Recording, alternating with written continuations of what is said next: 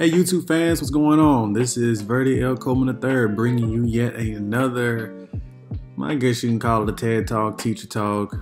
Just know that this is a video of the road to the doctorate program. I just got finished taking my midterm, my first midterm as a doctoral student. Ouch! That's the first word that I said when I closed the lockdown browser. I said, ouch. And taking the midterm has brought some feelings back as to the first time I took a midterm period, which, if you're not counting high school, it definitely was college. You took your first midterm, and for those of y'all that didn't take it online, you took it on paper. You better make sure you were good at enduring the writing as well as being able to produce the words that you needed. I can remember back in the day when I was taking college courses, especially English college courses, they made us write in these little blue books. And the blue books, you had to write so many words in it in order for it to even look like a complete paragraph or a complete essay, because you couldn't just judge it off the top of your head like you could when you were typing a paper. Even typing a paper was hard. So being at University of West Alabama, that's the school, baby, right there, ooh-ah, we had some of the hardest English professors to date. The reason why was because they didn't give multiple choice tests. At least the ones that I had didn't. They gave short answer, extended paragraph, essay questions. You name it, they did it. And I do the same thing to my students now for their unit tests, so on and so on. But I said all that to say this. When I wanted to talk about my very first midterm that I ever took in the classroom and the very first midterm I ever took online. And then I'm going to talk about the midterm that I just took. So my very first midterm that I took on paper in the classroom that dealt with an intense amount of writing, I dealt with it through one of my English professors. And it was based off of the Beowulf, the Fairy Queen set of stories. And good Lord, I did not realize I had to say as much as I had to say just to be able to get the little bit of credit that you do get on there. Mind you, I had an A on the test on one part of it. I had a B on the other part. But the way that the test was set up, you had 6 identification questions. 6. You had to pick 4 or 5. I think it might have been like 4.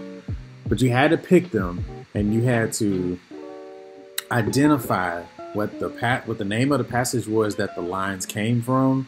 You had to identify who wrote them, and you had to give a brief synopsis as to how that line or the lines were attributed to the main overall part of the story, how they meant something to the theme of it. And that was difficult at times, especially if you did not read. So you're in there writing and you're wondering, is this enough? Do I need to add a little bit more? And then, you get there and you're thinking to yourself, maybe I should add a little more. Then you start adding a little more, but then you start thinking, my professor may not want to read all this. So then you get the temptation to erase it, but then you think to yourself, the more he has to read, the less of a chance that he may slash off points for not making enough discussion. So for me, the best thing to do was I wrote everything in my head. Mind you, I wasn't always the best memorizer of things. I guess we can say that. I didn't always memorize things the best. So taking tests only raised that anxiety even higher. Then there was the second part. There was an essay, a full-blown essay that you had to write. And so that was like, wait a minute. I had to struggle to write an essay in the span of a week. And this professor wanted us to write an essay in 50 minutes to an hour? Whew. Father God bless it. No, this was not the thing that I wasn't trying to do this at the time. But I knew this was what I had to do in order to get to the next level. So we had, in the essay portion, you had 2 questions that you had to choose from, 2 topics. And a lot of times they dealt with a combination of pieces of literature that you've read. So you have had to be on your reading game in order to even come close to being able to scratch the surface of what you read. Then you had to commit to it. And so that part, a lot of my classmates and sometimes my own self, we BS through it. But BSing through it did get us those A's and B's that we needed. And so we went on, and by the time we left, we would all meet up and be like, dang, our hands are hurting. Even for me, like, I wrote every day in my life, but you see these hands?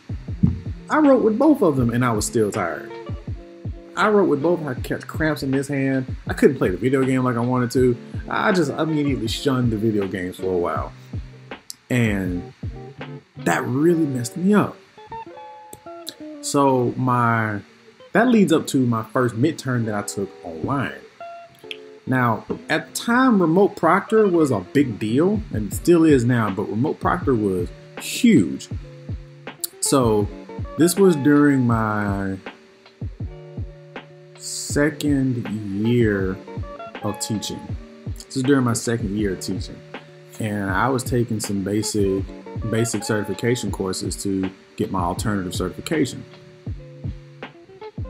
The test was 2 hours long. I used all of the time. Like, I literally had maybe about 3 minutes to spare.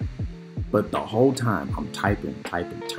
There were basically 5 major questions that you had to respond in 700 or more words. So that's 3,500 words minimum. And your favorite professor went above and beyond. It cost me the use of my hands for a while, but I didn't need to write anything in this couple of days. I just needed to be able to click and instruct the students on what to do.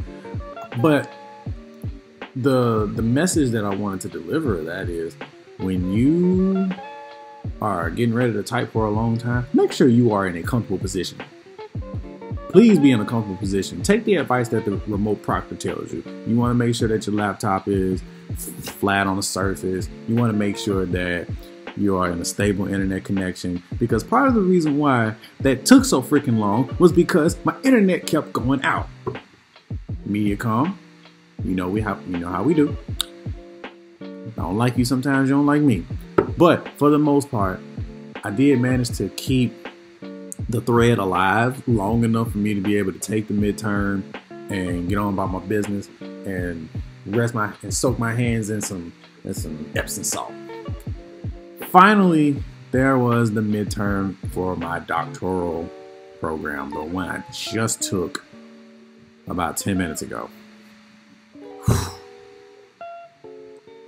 Much shorter than the one that I dealt with,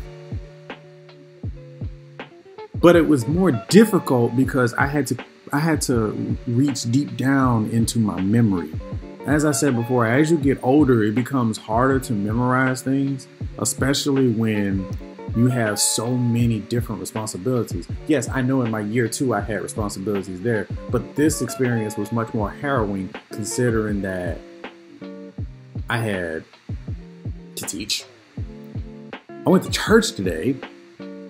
I basically had to do a whole bunch of other things to make sure that everything was in order before I even think about breathing this test.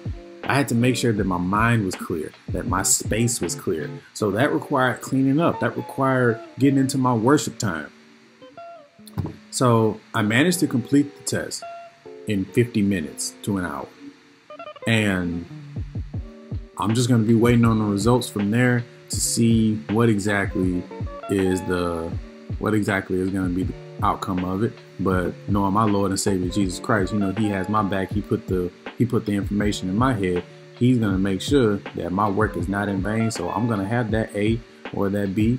Well, I'm looking for an A, and I'm going to keep my A average in the class. So I guess most of you out here are wanting to know, how can you prepare for a midterm, be it in the classroom or remote proctor? Well, I'm going to give you a series of ideas. They can work for either setting. The first thing you want to do is you want to make sure you know your material. Knowing your material is the best thing that you can do, because you can go anywhere. Once you have the knowledge in your head, you can go anywhere and take the test. Secondly, you want to make sure that you are comfortable.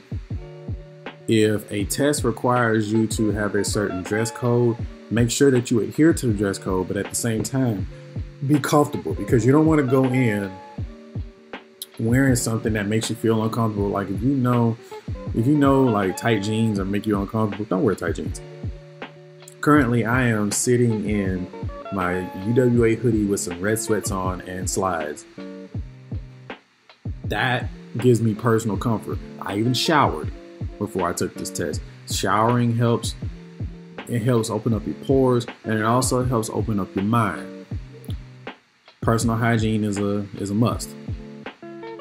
Number 3, you want to make sure that your space is clean. Earlier this week, I took time every day. I took at least an hour every day to improve upon the space that I live in, so that when I take the test online, I don't have to worry about, dang, why is that over there like that? Why is that dirty? Why is that not picked up? Why is that paper sprawled everywhere? Why are my dishes in the sink? I have literally cleaned this apartment from top to bottom. And since I had a clean space, I was distraction free. This table, clean, distraction free. All right. Number 4, you want to make sure you have a good internet connection. MediaCom and I have fights, but our internet connection is much, much better than it was 3 years ago. And I have to say, it is worth paying the bill for it. 5, make sure that you have a set schedule. If you have a set schedule to know, like, if you know the exam is going to be up for a certain amount of time, know that you got to have that window open so that you can be uninterrupted, because they're going to require you to make sure that you are uninterrupted. Turn off the phones, cut the lines. I told my mom, I said, I'm going to be taking my test. And she was like, yeah, turn the ringer off on the phone, because somebody may or may not try to call you. And that is one of the smartest pieces of advice that I've gotten, and I want to pass that along to you guys. Number 5, I think. Yeah, number 5. Yeah, that's 6. We're gonna say 5. 5.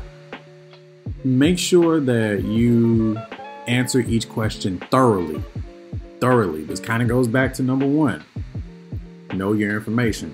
1 and 5 go hand in hand. If you answer your question thoroughly, that's less of a chance that you can get penalized for a lack of information or giving the wrong information. Finally, number 6, this is the most important of them all, and this is actually something that I recommend you do first. Pray. Pray. Pray to God, or pray to whoever you serve. Pray that He keeps your mind at peace. Pray that He gives you the spirit to know what to choose to do in order to be able to secure the environment that you can take your exam. Pray to Him to ask for the ability to remember exactly what you need to remember from the readings that you've done, from the exercises, the assignments, the discussion boards. Pray to Him about that.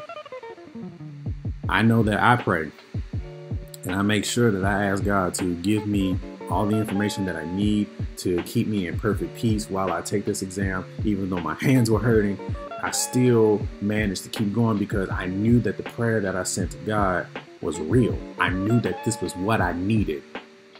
I prayed about that at church today.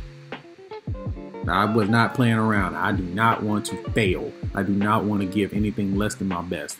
So with that being said, apply these principles to your life. Use my stories as a way to be able to help you gain understanding. to push forward past the future. And I hope one day to see many of you future college students or trade students with these degrees and making the money that you need to make, making the impact that you need to make, and just live your best life. Not just going on vacations, but live your best life by being the person that you know you can be. Be the person that your God called you to be. This has been another Silvertone production. And if you have questions, comments, or if you want to share your own story about how your first midterm went, you can place them in the bottom below. Peace.